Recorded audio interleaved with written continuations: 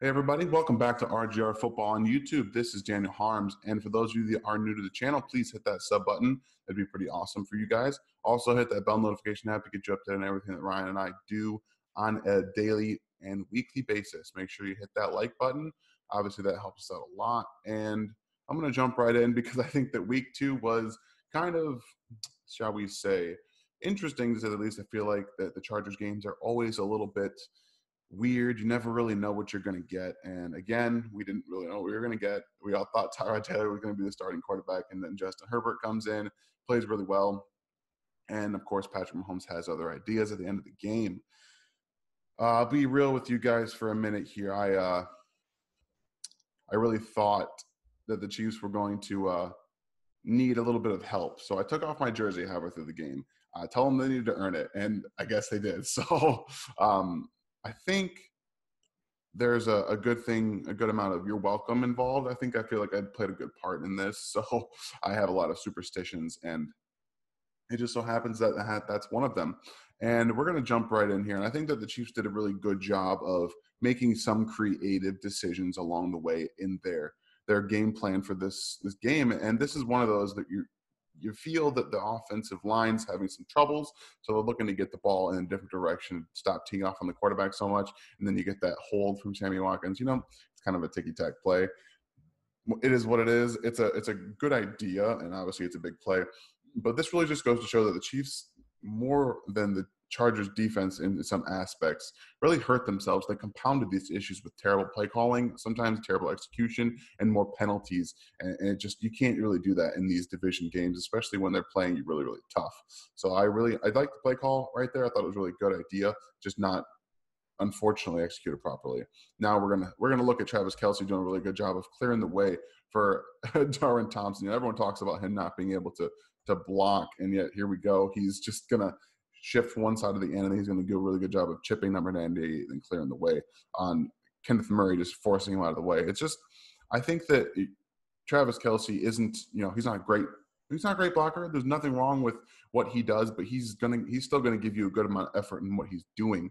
And I think that it's pretty important to see that even on this just little tiny play for Darwin Thompson to get a good, 9-yard gain, I think it was on this play, that he's the one that's leading the charge and using the fact that the defense only shifts and he's able to get out there, do a good job of helping the right tackle and then making Kenneth Murray miss on this play.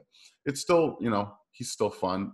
This is what he is. Travis Kelce is that guy. And then, oh my gosh, you guys, I know Clyde Edwards-Helaire didn't have the best day on the ground, but this would have been something absolutely fantastic to see. Obviously, this comes back because of this hold right here, which, it is what it is. But that it's just pure acrobatics to come out there and do that. The best part about this play is that he's shielding himself from not only, getting possibly a possible interception on the play for this linebacker, but he gets his back turned to him so he can control the catch and then not fumble it afterward, which is so cool. And then it also gives him an opportunity to run forward because he's still really spinning in the air. Clyde's going to be a part of this offense. He's going to be able to get some of these downfield shots. And I think that it's going to find its way into doing all of this. And before we get into some more of the actual breakdowns of this video, I just want to shout out Joey Bosa because I feel like I've undervalued him a little bit in some senses, but he looks like he's a much more improved player than I had given him credit for. And the ability he's got to transfer his speed to power, you're going to see on this play, he just absolutely bulldozes Schwartz into the backfield. And there's nothing he can do about it. I mean, Schwartz was unable to really get his feet in this game. It felt like the offensive line was having some struggles, finding their footing, their togetherness, especially in the tackles. Andy Reid does like to leave his tackles on islands for a good majority of the period, and sometimes it's just not in good conscience to do that, especially when guys like Joey Bosa are getting pressure and able to push guys in the backfield. They were doing actually a really good job of speed rushing around both Fisher and Schwartz, which is something that for me, I think it's more to do with they need a little bit more game reps, because obviously Schwartz is not the most athletic, as we all know, but he has the technique and the wherewithal to get where he needs to go and get in the way of these, these speed rushes on the outside. But this just goes to show you how incredibly strong Joey Bosa is. And I just, I wanted to shout out him specifically because he really ruined a lot of the things that Chiefs wanted to do on offense. So that's just going to be just a little thing for him. And now we're going to break down some of the really fun plays from this offensive game, even though it wasn't a great offensive game. In the fourth quarter, obviously Mahomes does what he does to bring the team back and really put them on his back.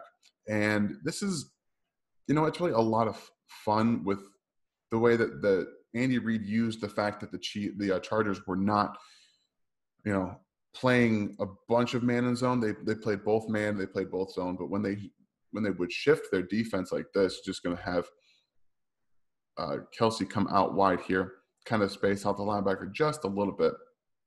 And I want you to watch Demarcus Robinson angling for this area here. You have Tyreek Hill lined up on the far side of the field because they were shading this deep safety. Well, that's what that does is it creates a huge gap between the deep safety and that third perimeter defender right here. So Andy Reid, being the genius that he is, drew up this play call for Demarcus Robinson to attack this part of the field. Obviously, when you have a man that's going to end up going free past a coverage linebacker right here, that creates an issue. So he's got to react. Obviously, you're just going to watch Travis Kelce catch that huge touchdown pass. And it's a tiny little thing. It's a little tiny thing. But like I said, it helps you because you have this linebacker who was in the way of Demarcus Robinson, who's man-on-man with Clyde Edwards-Helaire out of the backfield. This is the kind of game things that you have with Andy Reid being able to play call like this. This is kind of what they call a sail concept. It's just an out route right here, or a corner route from Travis Kelce and a flat route from Clyde Edwards-Helaire. And when you have this matched up with Demarcus Robinson going to the inside here, it's impossible for them to cover it. And what is he going to do? You have two defenders on three, essentially. And that's what they created here. If they would have let the middle linebacker drop a little bit further and, obviously with the speed and the zip that Patrick Mahomes gets on the football, you have this defender really overcorrecting. And that's what allows Patrick Mahomes to get this ball to Travis Kelce for a wide open touchdown. It's fun to watch go through just because these little tiny things in the game that Andy Reid finds and he manipulates for easy touchdowns. Like this is an easy toss and catch. So it's a lot of just fun watching them work within the game, because even though it looked on paper like in the first three quarters that they struggled, there were a lot of things that they did pretty well. Like I said, they just compounded some issues and penalties with bad execution and Mahomes and drop balls. There were just some weird offensive things that happened in this game that seem to show up in these kind of situations. But in the fourth quarter, Patrick Mahomes was who we all know he is. He's a phenomenal quarterback. And I want you to just watch this linebacker here on this all-22 view of the defense and the whole play to see just what he's doing. And I want you to just watch him because we're going to talk about it right after this. And I apologize for my probably sniffles every now and then. I do have a little tiny bit of a cold. So just like I said, watch this defender right here because he's essentially in man coverage, zone coverage, but he's shading where Tyreek Hill is. You can see him just on the inside shade here. And a lot of times what Tyreek Hill has been doing is that he's going to come up to the inside of this defender and then curl on the outside to try to force him to move to the right. To Tyreek Hill's right to get this open pass right here. But I want you to watch Patrick Mahomes' eyes as best you can. It's going to be a little bit hard because this sky cam gets in the way. But the thing about Patrick Mahomes that makes him so good is that he uses what the offense has done already throughout the game and what Tyreek Hill has been doing, or shading in the inside to the outside of this linebacker. And you can see his eyes right here. Before he even gets his eyes on Tyreek Hill. His eyes were still at this corner right here, and then he begins his windup. And that's going to make Kenneth Murray think that Tyreek Hill's coming around him that way, and he's going to throw it back the other way. That's just so impressive. He opens up an entire area just by eye manipulation, which we've all seen before in great detail. But one of the things that like I said, I was mentioning is that Tyreek Hill had this knack to kind of hug on the inside of this linebacker and come around to the outside of this zone here, which you can see is open. And I just love the fact that both him and Tyreek are on the same page here, because you're going to see him just kind of stop in his blind spot, and Patrick Mahomes obviously uses that to try to make Kenneth Murray think he's going to his right instead of his actual left, where Tyreek's going to be open for a big gain. These little, I just said it on the last play, but little things like this are what make this offense so fun. And you pair Patrick Mahomes with Andy Reid, you get this insane ability to manipulate defenses with his eyes, and then play calls from Andy Reid. It's so much fun. They have the most unique offense and the most unique ways of making things happen. And I don't think we can talk about this game without talking about the catch, the play of the game, the 54-yard touchdown to Tyreek Hill. And first thing I want to say is, Andy Reid, you're a genius, because obviously with Tyreek Hill, you're in the slot that draws Chris Harris Jr. If you guys don't remember, he was a Bronco, and he's been burned by Tyreek Hill multiple times. Again, the safety is now shaded to Tyreek Hill's side of the field. These are all important aspects. Just because I'm going to let it go through, and we're going to get to see the whole play in full view, and then we're going to go back through, and I want to show you guys some of the things that I found on this play. So there's the catch there. There we go. Okay. I'm going to get those bookmarks working eventually. I promise you guys. I don't have to keep doing that. Minus here. Okay. First thing I want to point out is that, they drew this play up to shift the offensive line to the left to get Patrick Mahomes to his right with time. They knew that they had this play working properly, that they just needed him a little bit of time to work it. And the way that the offensive line had been playing and the way Joey Bosa had been playing, it seemed like this was a good idea for them to do. Typically, rollouts for me aren't a huge plus in terms of getting the right play matched up with the right options. But they drew this play up because they knew it was going to work. And one thing I wasn't prepared for was Nick Keizer doing a great job one-on-one with Joey Bosa. That is still one of the most baffling things about this play for me. Now, let's go back just a little bit, because I think we missed some things here. So Tyreek Hill is running a post corner route. He's just going to take and manipulate the safety with the post. So just watch the deep safety. And as soon as he turns his hips to run with Tyreek Hill to again go to this giant spot on the field, this is when they win. This is how they win, because they use these things that the Chargers have done against themselves. And you can see right there, as soon as he turns to run with Tyreek Hill down the field, he's going to run back to that corner. Now, keep your eyes on Tyreek Hill. Right here is where we're going to look right here. With Chris Harris Jr.'s body turned away from the football, he's not looking at the football. He's going to hug close into Chris Harris Jr. That's going to make him think that the ball's coming.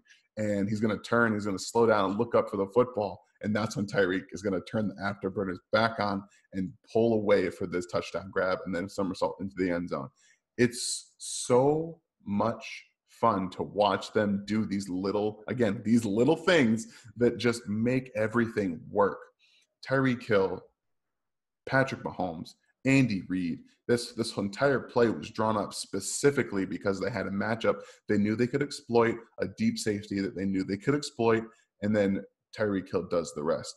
It just, it's a privilege to watch these guys play week in and week out. And again, I really want to shout out Nick Keizer for this great job, because this play doesn't happen without him actually blocking Joey Bosa one-on-one for a good 3 seconds.